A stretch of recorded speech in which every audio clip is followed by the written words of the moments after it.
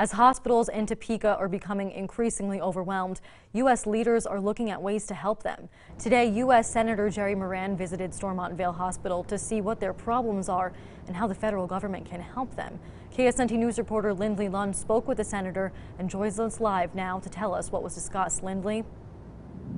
Kelly, Senator Moran was here just hours ago, touring the very busy hospital and speaking with its leadership to find out ways to help. One of the overwhelmed, understaffed, at full capacity. That's what Stormont Vail Hospital in Topeka is experiencing.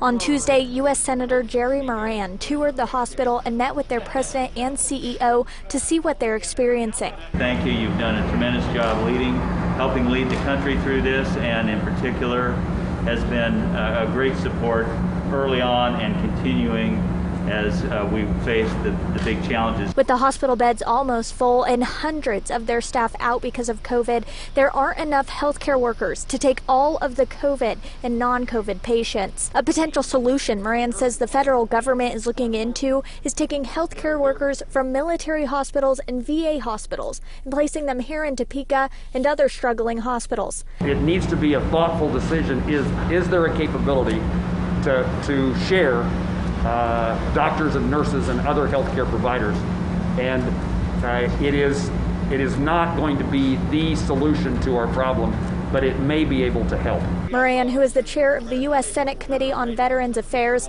says that these military and VA hospitals are also seeing an increase in patients, so they are still figuring out if this would be possible.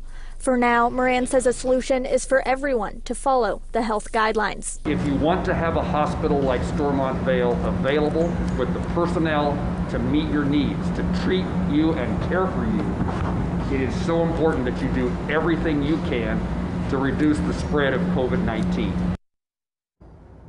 And Senator Moran also encourages everyone to celebrate Thanksgiving safely and only with members of your household to help stop the spread.